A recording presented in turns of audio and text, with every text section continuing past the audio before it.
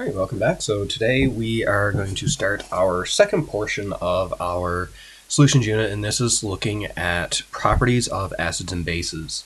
So a lot of this stuff is kind of a repeat of things that you would have had in previous science courses, specifically with a lot of these observable properties of acids and bases. So we'll just kind of hammer out some of these here. So what we have for acids, well, one way to test if you have an acid, you use litmus paper, and of course litmus paper turns red. Now for pH paper, so this is a paper that has multiple different things on it. You put a solution on it, and then you get multiple different color changes, and then you match them up with the color change on it. But what we'll get with pH paper is you match up the colors, and you get a pH less than 7. Now for acids, they are conductive, which means there are electrolytes.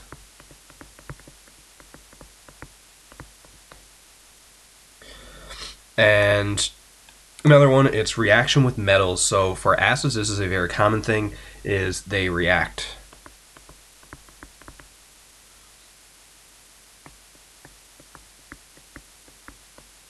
to produce hydrogen gas. And of course, acids generally taste sour, and of course there is no characteristic feel. They basically feel like touching water. Now, of course, in saying that, caution, we never taste anything in a lab, and of course we never deliberately touch chemicals either. Now, as for our bases, so bases with litmus paper. Turn litmus paper blue. Same thing with pH paper, we're going to get a pH greater than 7 this time. They are conductive.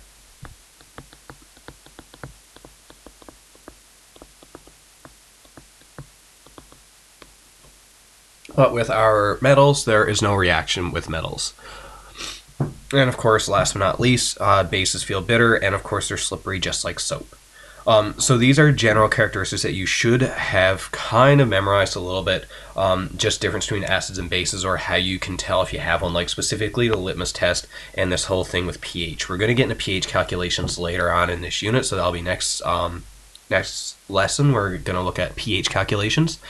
So this will be very handy to know. So pH less than 7, acid pH greater than 7, we have a base. If it's a pH at 7, it's neutral, so it's neither an acid nor a base. And of course, both are conductive, and only acids react with metals. All right. So that's just some of the characteristics. Now, what we are going to do here now as well is actually define what an acid and a base is and provide our first theory. So every unit has a major theory that permeates through it. We had our kinetic molecular theory for gases. We had our Lewis theory in our first unit, chemical bonding. And this isn't the first time you've seen this one, the Arrhenius theory. So we had Arrhenius theory on solutions, dissociation, and stuff like this. Now we have Arrhenius theory on acids and bases. So Arrhenius defined an acid is a substance that ionizes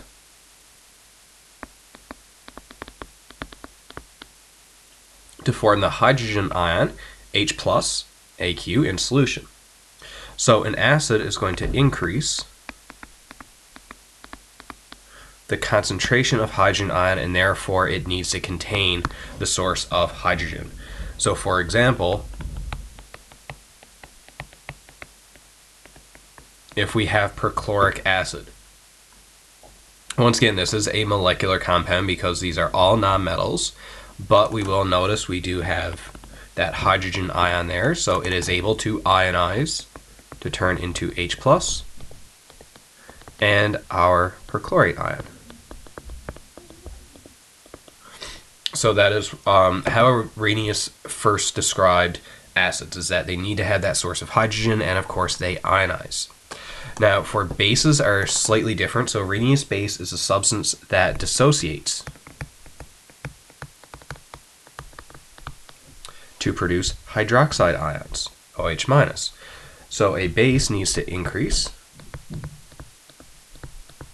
the concentration of hydroxide, therefore it must contain hydroxide. So all the examples that we've seen that have hydroxide, so this is a polyatomic ion and it is negatively charged.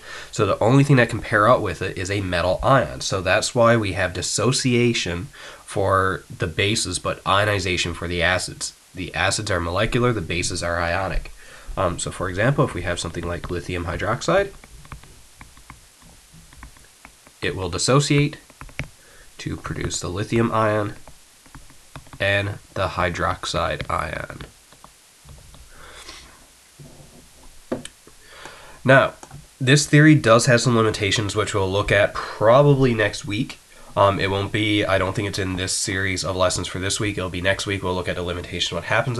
But just for right now, you are going to recognize an acid is going to have the hydrogen in it, so a source of hydrogen. So it's either hydrogen on the left, or remember you see the combination COOH, right? So this hydrogen is acidic in that one right there. But then again, that's something how you always recognize acids, because we dealt a lot with naming them and stuff like that. And then of course for our bases, you need to have hydroxide, so you need to see OH minus. If you do not see that, it won't be a base. Now, our next lesson is going to be calculations with pH and pOH, but we're just going to go through kind of the preliminary stuff right here before we actually get into the hard calculations for it. So for pH and pOH calculations, we'll deal with this whole pOH thing later. But first of all, just kind of look at pH, what that is and everything like that. So first of all is, why in an acid, where does this hydrogen ion come from? Well, we know water is polar and it ionizes to a very small degree. As if you did ever check with a conductivity meter pure water, it is slightly conductive. Now, water being a molecular compound, it shouldn't. So this is how we kind of know that this must happen to a very small degree. So, however, from experimental data collected, scientists have discovered that the hydrogen ion is electrostatically attracted to the water molecule to form a partial bond. So this isn't necessarily exactly true. We can simplify it like this, but in actuality what happens is that hydrogen is attracted to water and we form something called the hydronium ion, or a hydrated proton. So the hydronium ion is a hydrated proton, which is just H3O+. Now for our purposes, H plus AQ is going to equal the exact same thing as saying H3O+. So that just means these are interchangeable. But depending on how we represent it, it's basically your choice. But just so you know, two of these here will be the same. So now that we kind of know that the proton will be attracted to that polar water molecule, now we can represent the ionization of water as H2O liquid going into H3O+ and OH minus. So this is just a different way of representing the ionization of water. So that's what I have. So from here on, if you see the hydronium ion or the hydrogen ion, they mean the exact same thing. So this is what I have written up above. So that's just in case if you do get confused, or some of the equations that we see for pH, where you see either the hydrogen ion or the hydronium ion. So just be careful with that new term. They mean the exact same thing. Now, in pure water at SATP conditions, the hydronium ion concentration is very low because 2 water molecules in 1 billion will actually ionize. So what we have is the concentration of hydronium and hydroxide is the same thing in pure water because of this equation up here. And the concentration is 1 times 10 to the power -7 moles per liter. So we're dealing with a super small concentration here, so that's why pure water is only slightly conductive.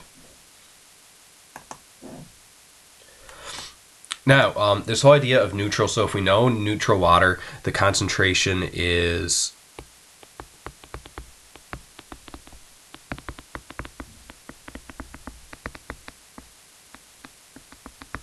moles per liter, so that is something that we've just seen on the previous page, and there's something I mentioned earlier as well, that for anything neutral the pH is going to be 7. Now for acids, if we think back to our definition of Arrhenius acid, an acid is anything that is going to increase the concentration of the hydrogen ion or hydronium. So for an acid right now, we have another way to tell if something is an acid because if an acid is going to increase the concentration of hydronium, that means the concentration of hydronium for an acid is going to be greater than 1.0 times 10 to the negative 7 moles per liter. And also from our previous page, the pH is less than 7. All right, so these are two definitions of an acid. Same thing with a base. We can do the same thing. We're going to know the concentration of hydronium is going to be less than 1.0 times 10 to the negative 7 moles per liter, and the pH is greater than 7. So this is just a way that we can actually classify acids and bases as well, based on concentration of hydronium and, of course, our pH. So you will kind of need to know how to classify acids based on two of those things. Now, just kind of summarizing this up here, so the greater the concentration of hydronium, the more acidic the solution. In acidic solutions, the concentration of hydronium is greater than that of hydroxide. Now, if we lower the concentration of hydronium or increase the concentration of hydroxide, going to be more basic. And in basic solutions, the concentration of hydronium is less than that of hydroxide. And if hydronium is equal to hydroxide, then the solution is neutral. So all this right here is actually just a way to classify both acids and bases based on their concentration of hydronium or hydroxide. Now, this whole thing about the pH, I know you guys have used this before and you've seen it. Now we're actually going to look at what does it actually mean. So pH stands for power of hydrogen or power of hydronium, right? Little p stands for power, the H stands for hydrogen. Now, this was just developed as a way of communicating the hydronium ion concentration. That's it. Now, we use a logarithmic scale or a log scale. So if you haven't seen this in math yet, you will at some point, but on your calculators, you'll see a little button with the function log. So all this is just a mathematical function. So you guys will see that if you haven't already. But this uses a log scale,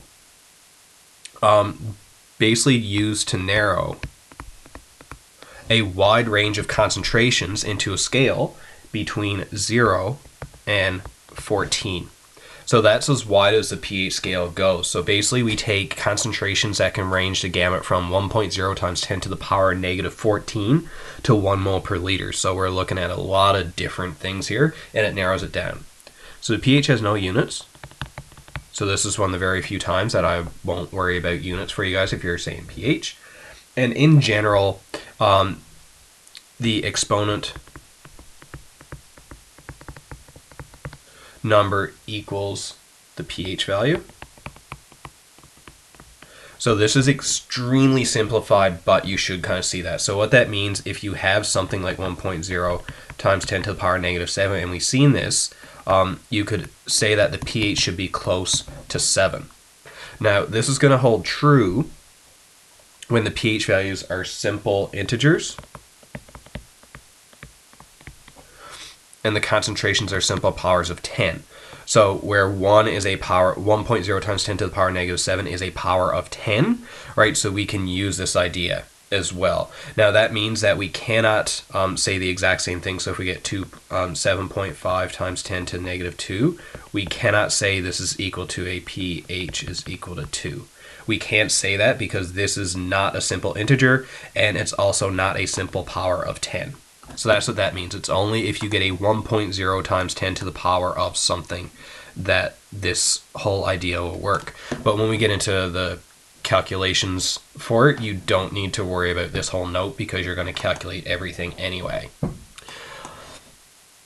So for example, same thing is going before it. Now, if we have something like this, and we just kind of did this on the previous page, if we have 1 times 10 to the power negative 8, this is a simple integer, and it is to the power of a 10. So in this case right here, we have 10 to the power negative 8. The pH is going to equal 8, and we know it's basic. So if you think that you can get the other two, please pause the video and go for it. But if not, I'm just going to go through them here anyway. So this one here, you get 1 times 10 to the power negative 4. So because same thing, we're starting with a 1, there's no decimal, so it's a simple integer, and it is an exponent of, or a factor of 10 there, or a power of 10. We can say the pH is 4, and that means it's acidic. And just like this one right here, we have 1 times 10 to the power negative 7, so the pH is equal to 7, and it's neutral. Now the last thing we're going to cover for this particular lesson is just what the changes in pH means, and this is before we actually get into the calculation. That'll be next lesson. So last thing I'm just going to leave you with is the change of 1 pH unit is equivalent to a 10, that's 10, tenfold change in the hydronium ion concentration. So what this means by a tenfold is that however many pH units, we raise 10 to the power of, well, how many pH units this changed to. So I'll just kind of give you an example here.